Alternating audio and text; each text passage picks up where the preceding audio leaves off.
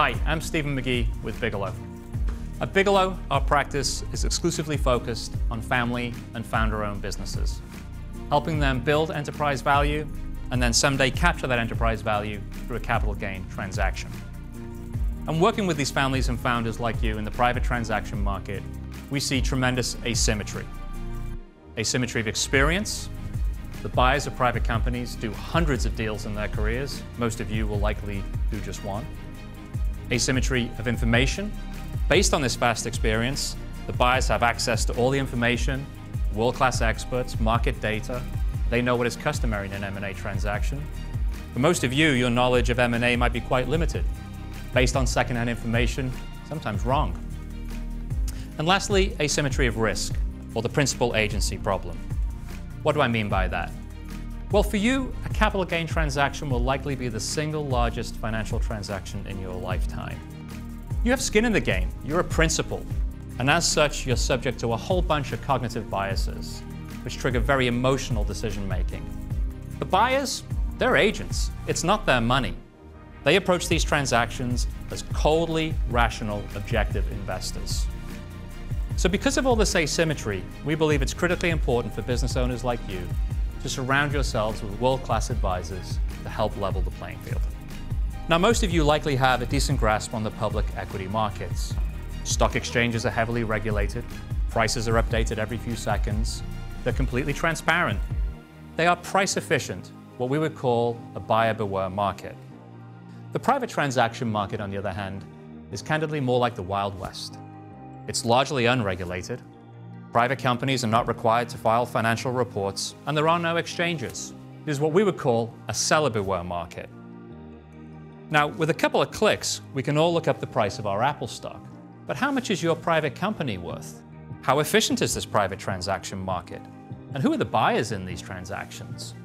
Let's take on a few of these questions. Who are the buyers? We tend to think of the buyers in three different groups. At one end of the spectrum are strategic buyers. These are companies in your industry or an adjacent industry. At the other end of the spectrum are financial buyers or private equity groups. These are financially motivated investors looking to acquire successful private companies. In the middle are what we would call private equity platforms. These are companies in your industry that have already been acquired by a private equity group, and that private equity group is looking to grow that company through acquisitions. And these different investors vary in many different ways, but perhaps the most obvious way they differ is strategy. Strategic buyers, well, they have a strategy and it's theirs, and you either fit it or you don't. It's binary. Private equity groups, on the other hand, they don't have a strategy. They're trying to figure out if they like yours, and they want to help you and your team execute on it. And private equity platforms, well, they're somewhat of a hybrid, having elements of both. It's very interesting to me to hear business owners like you talk about these different kinds of investors. There are lots of narrative fallacies and old wives' tales. Strategic buyers always pay the highest price. Private equity companies will load my business full of debt and cut costs. We find there is as much unlearning to do as there is learning. So how efficient is this private transaction market? Let's look at some of our recent data. In this recent Bigelow transaction, we received 13 offers for our client. In this graphic, the strategic buyers are represented by triangles, the private equity groups are represented by squares, and the circles would be the private equity platforms. And you can see the spread of offers is huge. Just to use simple math, if the mean of these offers was $100 million, it means we had some investors valuing our client at $140 million, and other investors valuing that same client at $70 million. And let's be clear, these investors had access to all of the same information. It just shows how inefficient the private transaction market is. And this didn't happen just once on this recent engagement, it happens all the time.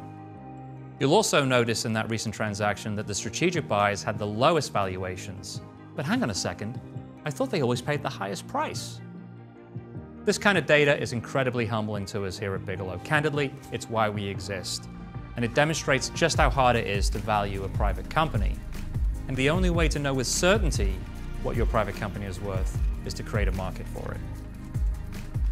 I hope you found this brief presentation helpful, maybe resulted in some learnings and unlearnings.